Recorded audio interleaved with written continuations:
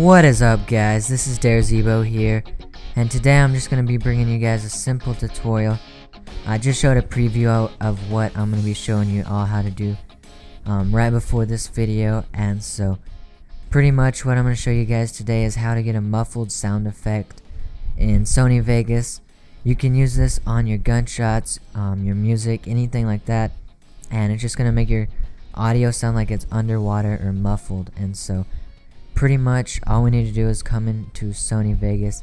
I already have an audio clip here, and I'll put a link to this music I'm using in the description. And all we need to do is come over here, click on our track effects tab, and go to track EQ.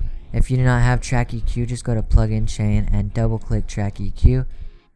And all we need to do is get our 4 and drag it down and to the left a little bit until we get to 350. And if you don't want to drag it, you can actually just click on it and then come over here to frequency and type in 350. And so now our audio is actually already muffled. That is all you have to do. But now I'm just going to show you guys how to make it fade in, and so it sounds a little bit better. And so if we come up here and go to insert new audio track, and we just need to press Control C on our keyboard and then click on this tab right here, whatever it's called, and then press Control V on your keyboard to paste that. And so now we actually have our muffled one on top and our unmuffled one on the bottom. And so what we need to do is I'm just going to switch those up by dragging that up, and then now our unmuffled one is on the top, and I'm just going to go ahead and split that and delete the end. I split the clip by pressing S on my keyboard, and then I'm just going to do the exact same thing to the clip on the bottom by pressing S again. And so now if I delete this part, all I need to do is fade this out a little bit.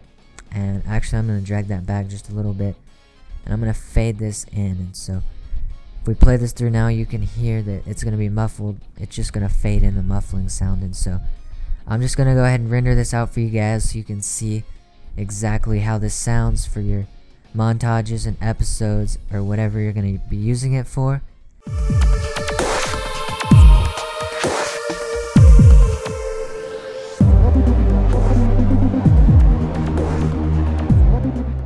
Thank you guys for watching this tutorial. Don't forget to follow me on Twitter and like my Facebook fan page. This tutorial was actually requested by one of my Twitter followers, so do not forget to request your own tutorials, and I'll do my best to help you guys out. So thank you guys so much for watching. Don't forget to leave a like, comment, and favorite if you really enjoyed this video. And thank you guys so much. This is Zebo. I'll see y'all later.